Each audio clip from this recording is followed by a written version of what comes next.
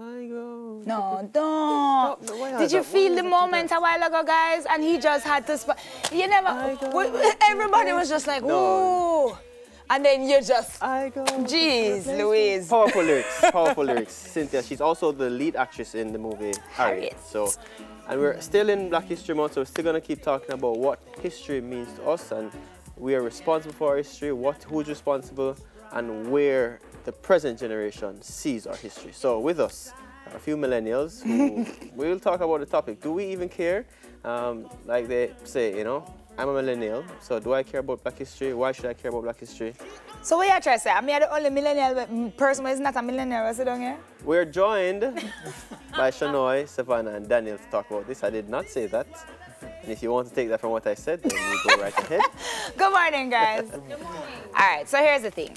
I'm going to give you a situation. The other day I was talking to a friend of mine, and with everything that's happening in the US right now, he lives overseas.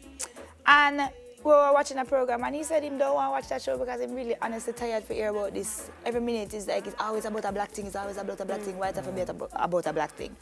And that is an example of an opinion of a millennial. Us being black, living in Jamaica, do you think a lot of us have the same mindset that we're tired to hear about the black thing, or is it still relevant for us? Let's start with the lady, Savannah. Well, I think it's really quite relevant still. I mean, I can only speak from my experience as a dark-skinned black woman growing up in Jamaica, and just we still have those problematic mindsets. And even speaking to your friend's perspective of, oh, too many black things, I feel like that's fair to say, because I do think that black trauma has now become its own genre, and then people are kind of just using that over and over and over, and it's triggering for a lot of us. But as far as it being relevant, black history is the foundation that you stand on to really know where you're coming from, to know what your space is in this earth, to understand how other people would perceive you as well. So absolutely still relevant, still necessary, the education around it, for sure, yeah. Yeah. Shanoy, how important is it, you know, as a member of humanities and education, for us to remember our history? How important is it for us to preserve our history and to pass on what we've learned to the next generation? So essentially, what we've been learning or what we're learning is a foundation in which you can build on. In my area of study, really and truly, it has been really good to see that there's some form of relevance being taken and a set form of importance placed on our history.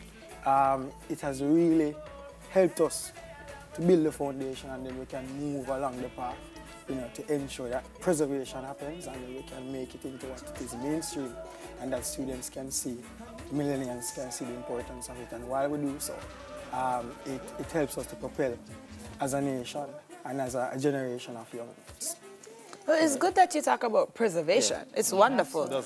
But what are we preserving? Do you think, Daniel, that young people even know what we're preserving? You think them know Harriet Tubman? If the movie never come out, you think them would have know the story of Harriet Tubman, Martin Luther King? What do you think anybody would know all of those things? That's a good question. I was asking myself even before coming here, was like, do young people already know the relevance or already the significance of Black history and Black History Month in general? Because it's so recent. I don't think people know that. Like, it's not even a century that Black history or this celebration has been around. So I think it's very relevant, because we need to kind of extend that period. You know, we came so far in such a short period of time, and I feel like that should be celebrated regardless, you know? Regardless if it happened a century ago or not, it should be celebrated forever, because, you know, we made that impact in such a short space of time. Yeah. And it's impressive, you know? It's really impressive. I don't think we're as connected to our Black history as we should be, because when you look at the Caribbean, we have so many freedom fighters. Yes. Hardly know anything about them. You know, this is true. I think because, do you think it's because the Black History Month is just concentrated on in February, and then the rest of the year, nothing? That's why it's forgotten? You know what? I don't know that it's forgotten. And speaking as well from my experience, which is all I have to speak from, as far as what I'm seeing online, my experience online is that social consciousness, your historical background, political, you know, point of views, that is something that's trendy almost right now. You cannot be in this world at the age that you are, or just as a young person and not have an idea of where you stand on who should be voted in as prime minister. You know what I mean? Who should be voted in as president. We kind of have to know everything about what's going on. Yeah, you have to be woke. Yeah. It's its own trend. Yeah. So you have to be aware of what's happening in Jamaica, what's happening in America, what's happening around Asia and so on. So. Is that supposed to be something that we are supposed to educate ourselves on, or is it something that should be done in schools? I remember when I was going to high school, prep school, I learned Christopher Columbus, I learned a lot about the Civil War, I learned a lot about American history. But Jamaican history Caribbean history was minimal. Minuscule. Overall, black history is minuscule. It's taught. And so what can we do to adjust that in schools at this point? Right. So when we look at that, it's really a detailed look into the framework that exists in the institutions that are here. At UWI and other universities, there are courses that embed Caribbean history. Right? We may not see it mainstream in the high schools, the primary schools, but once we're there, the courses are set in a way in which students have to learn it. Right? So outside of that though, but that's at university. And everybody doesn't really go to university. When them would just come, if we can do something to adjust it from like kid stage, our children, well, my children, millennials, children. That's what I'm saying. So it's there. However, we have to look at the current framework that exists and see how we can embed it there.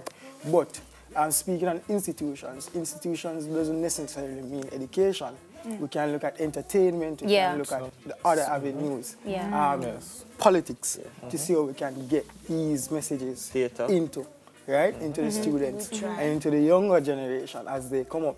So it doesn't necessarily have to be in a classroom setting. And you speak about the current, and I think about who now will be 20 years from now look back and say this person was a difference maker. They will be remembered in history because from way back you think about Martin Luther King, Malcolm X, you think about all those guys and the women, Harriet Tubman.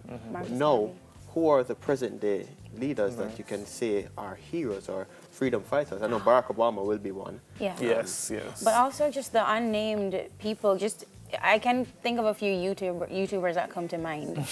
Jules, just people in the space who are they make their whole life around educating people around the world on Black history, as far as like just Caribbean Black history and American Black history. So I think anybody who has a say, me being on here proudly wearing my head wrap and my calabash bag, big up to your clothes, girl. And speaking about being confident in my body as a dark-skinned Black woman, we know we're constantly put down, and sharing where those beliefs, ideals come from. I think, that's what it looks like now, I think, to be an activist. Shanoy made a comment about it coming from so many different places in terms of education. What do you as an entertainer and your peers do to preserve our history? Wow. I definitely use patois in my music as much as I can. And then also I'm myself. You know, because Blackness is represented in many different ways. It doesn't, Jamaicanness doesn't need to be represented as just one version of a thing, of an example. So I'm myself. I express myself as freely as possible. I try to be educated about what I say on social media, even though sometimes it's, a little bit heated, a little bit emotional, but I'm myself, and I freely express it, and I try to be as confident as I can be in this body, in this human, experience. Daniel, we speak about the history of the Black history in America, the history in Jamaica, but you're from Trinidad. Barbados. Barbados. Yeah. So I figured as much where the accent was coming from. You speak to me about Barbados. What is one part of your history that you think Jamaicans or people in general don't know about? Well, Barbados. I think that a lot of people sleep on Barbados and its contributions to the Caribbean region and just the upliftment of the people as a whole, because a lot of our founding fathers would have been, integral into integrations and, trying to make this whole, the Caribbean in general, a place for Black people to live and thrive, but to mention one person from Barbados that I think made a significant impact would be Errol Barrow. I think that he was a very iconic and legendary man for Barbados and the Caribbean at large, because some of the things that he did for Barbados kind of spilled over into other Caribbean nations, and it was kind of like a blueprint, you know, for people to do great things. So yeah, in Black History Month, and so to go back to something that you were saying that, you know, it's not always, Black History Month is February, but you know, we don't necessarily celebrate it with the rest of the year. I disagree, because I feel like as a Caribbean people, we kind of all are Black. So that kind of stays with us for the year, you know? But it's probably more relevant for people, you know, outside, where they're living in another person's world and they're trying to get that representation. So it's quite relevant for them, but for us. I disagree. I think it's just as relevant here in the Caribbean among us. Yeah, because I feel like there's still a bit of segregation as far as just skin color, who has the mixed hair and so on, and just that like hierarchy of what's beautiful and what's smart. You know what I mean? I think it's super relevant, and until we're past those hurdles, I think. Yeah, it's just as relevant. But it could be a different experience too, because I find that. Don't stop on our account. We're just listening. But I think it's a different experience, I guess, for me being in Barbados, because in Barbados we never really experienced that kind of. In Jamaica, you see how there's colorism. Yeah, that's not wild. Yeah, so to me it's like a normal. You know, you're them Black. have space. We can come. Yeah, so you see what's missing. So you see what's missing. Yes. Caribbean islands. We don't know each other. We're not communicating. We don't know each other. There's Carrie coming up, but this is Carrie coming. We don't know each other, and I think that is step one. I think as a whole we have to be recognized as one. I start with Twitter war about who own what. Well, exactly. And Jamaicans don't worry on it. Done it. Careful. Guys, thank you so much, and thank you for your input. We'd love to continue this conversation, and we hope you will continue it for the rest of the month and onward on your own pages and at school and all of that stuff. Thank you so much for having us. Savannah and Daniel. Yeah, niceness. The talk turns to understanding the dynamics of reggae music on the other side of the break. Oh, that's all. Food. The food not there. What's up, bro? Hungry.